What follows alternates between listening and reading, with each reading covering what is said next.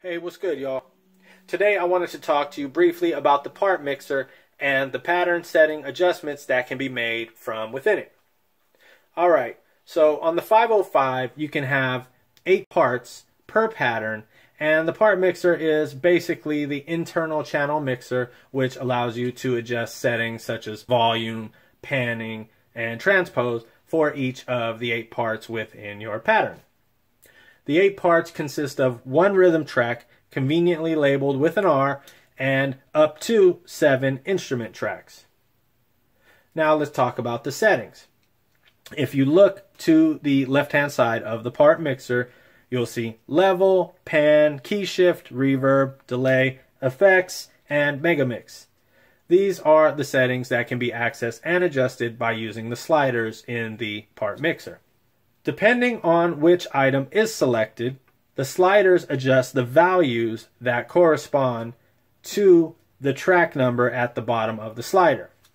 So, for example, if the level setting is selected, the first slider will adjust the level for the rhythm track. How do we know what's currently selected? We have indicator lights to tell us where we're at. To select a different setting, all we got to do is press the mixer select button and we move down the list. Holding shift also will take you back up the list. So let's say we're adjusting our levels. How do we know what our values are? Well, just push the tempo mixer button. Pressing the tempo mixer button pulls up a visual display, and we can now dial in our adjustments to our liking. Now, one thing you will notice is that it's kind of hard to dial in exact values using the sliders. No worries, you have increment and decrement buttons to the right that allow you to move up and down by 1, or if you hold shift, you can move up and down by 10. Moving on to the pan setting, moving a slider up, pans to the right, down to the left. Again, increment and decrement buttons do the same as they would for the level setting. Now moving down to key shift.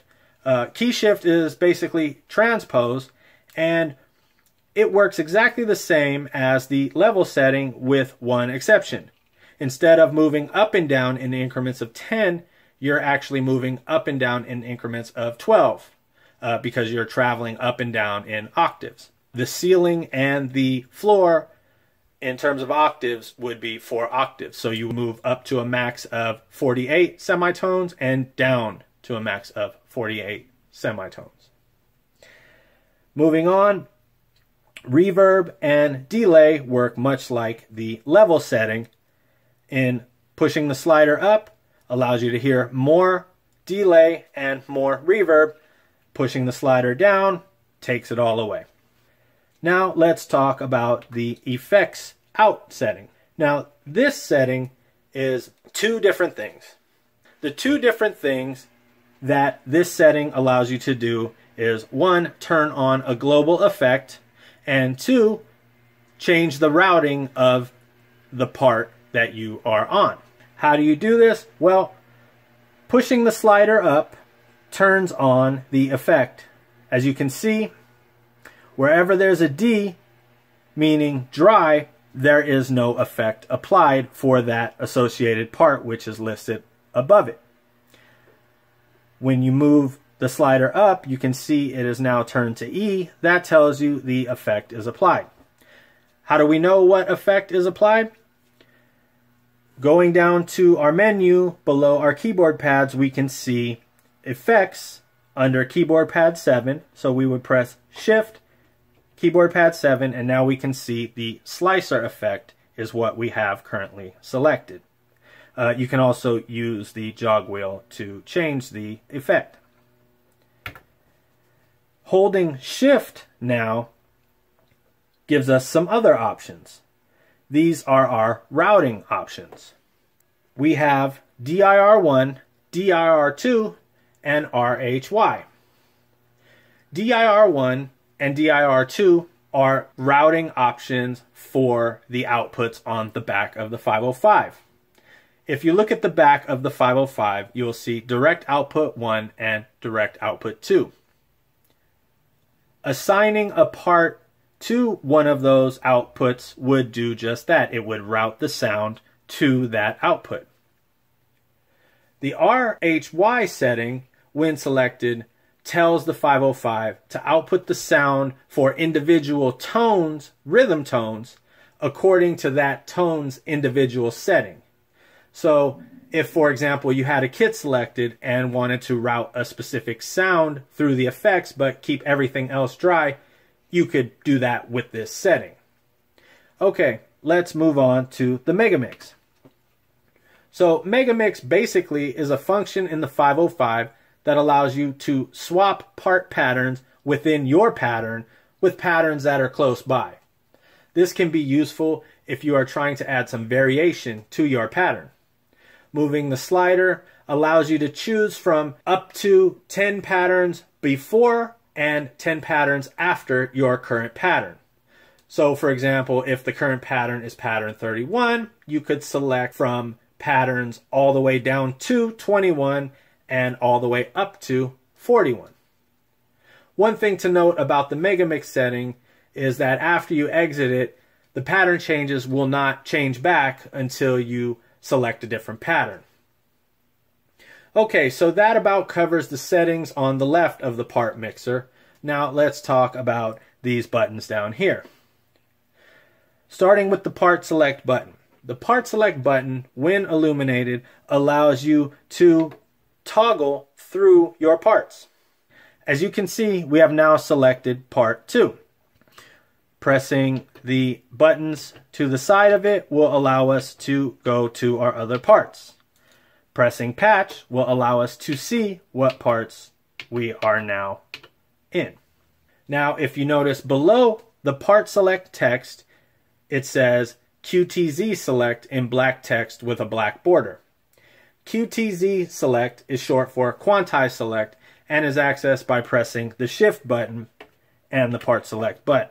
QTZ select is basically a quick way to turn on a groove setting you may have set up so that you can adjust it if you are looking to add like swing or quantization to a certain part or the whole track on the fly.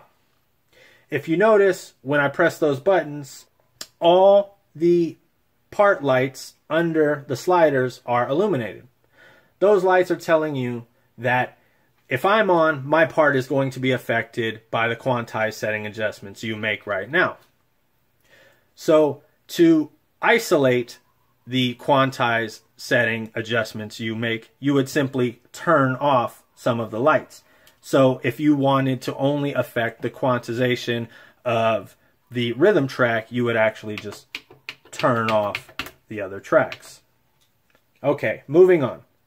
The part mute button does just that. It mutes the parts. When you press a button, if it flashes, it is now muted.